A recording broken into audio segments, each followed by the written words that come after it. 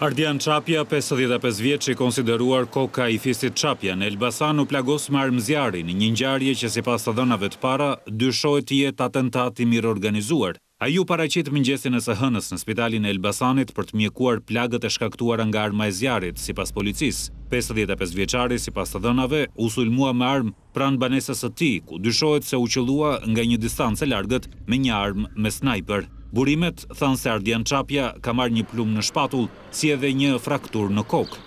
55 vjeçari Ardian Çapja i është nënshtruar një ndërhyrje kirurgjikale për rreth 2 orë. Mjekët shprehen se ndërhyrja ka qenë e vështirë për shkak të pozicionit delikat ku ai mori plumbin në shpatullën e majt pranë zemrës. Për mjekët problem është bërë fakti që Çapja ka humbur gjak gjatë kohës që u transportua që në momentet e para në spital. 55 vjeçari u transportua nga Elbasani në Tiranë në masa të repta sigurie me forca të shtuara të policisë, të cilat vijojnë të qëndrojnë të pozicionuara pranë spitalit të traumës. Ai vetë në spitalin e Elbasanit ka deklaruar se ka pasur një incident, ndërsa familjarët e tij pretenduan se 55 vjeçari është rrëzuar brenda në banesë. Ndërkohë në lagjen Fushë Mbret të bashkisë e Elbasanit, një makinë me targa false u gjet e djegur pak minuta pas ngjarjes. Dyshimet janë se mjeti është përdorur nga autorët që i bën atentat Ardian Çapjas, çka është përforcuar nga fakti se aty është gjetur një automatik i modifikuar si Snajper. Kjo armë, thot policia, funksionon me fishekë të mëdhenj, ndaj dhe kryen qitje nga rreth 1000 metra largësi. Snajperit që ka goditur Ardian Çapjan i është fshirë numri i serisë. Burime nga policia bëjnë me dije se automjeti nuk figuron i regjistruar në vend, çka shton dyshimet të jetë trafikuar nga jashtë,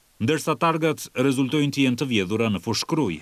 Gjatë ndërhyrjes për shuarjen e flagëve në mjet ka pasur shpërthime të municioneve dhe përpasoj ka mbetur i plagosur një efektiv zjarfikës i Elbasanit. Ka pasur, se unë kam që momentin e parë. Pas ngjarjes në Elbasan mbritën edhe forcat speciale Renea, ndërsa ka raportime për shtim të kontrolleve në disa zonat qytetit. Ardian Çapja është një emër i njohur për policinë shqiptare dhe ky është atentati i tretë i organizuar ndaj tij në vitet e fundit. Në qershor të vitit 2016, Ardian Çapja, Florent Çapja dhe Bledar Muça u arrestuan për sulm ndaj disa efektivëve civil të policisë, të cilët i qelluan me armë pasi dyshonin se ishin persona që po përgatiteshin të kryenin një atentat ndaj tyre.